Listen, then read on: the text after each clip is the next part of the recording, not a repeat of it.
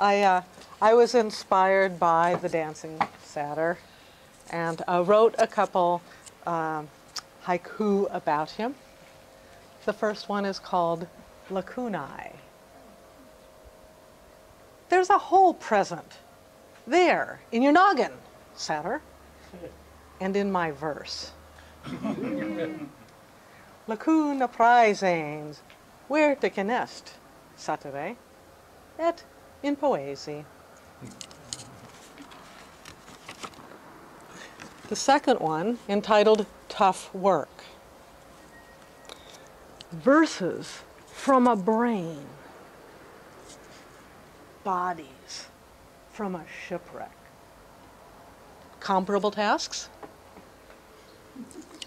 Versus cerebro, corpora naufragio, aequale pensum. And I wrote an epigram that I think most of you have heard me complain about. It took 3 days plus. I have been struck, as so often, about, you look in the distance and you see ruins and buildings crumbling, and there's a kind of romance about them, and they're kind of attractive, but they're also very sad. But also here at Fontana Salsa, on that first night when we took the tour, we learned about this olive tree that had lasted 800 years. So I wanted to juxtapose these things, and I've written an epigram called Monuments. Consider these ruins eroded by time. The disregarded constructions of men fall. Lo, the knotty olive, how tenaciously it survives the ages.